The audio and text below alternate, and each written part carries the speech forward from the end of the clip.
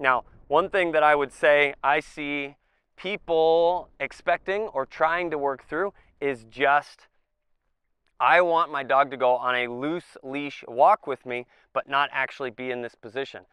I feel personally like that is a more advanced thought. So though it is 100% possible, absolutely you could do a loose leash walk where your dog gets to explore a little bit, but has respect of the distance.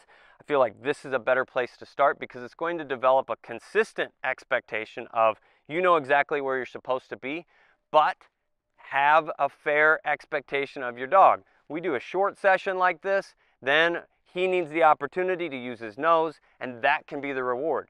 A short 5 or 10 minute walk, get to sniff around at the end. That is the reward for doing a good job walking at heel, which is by our side.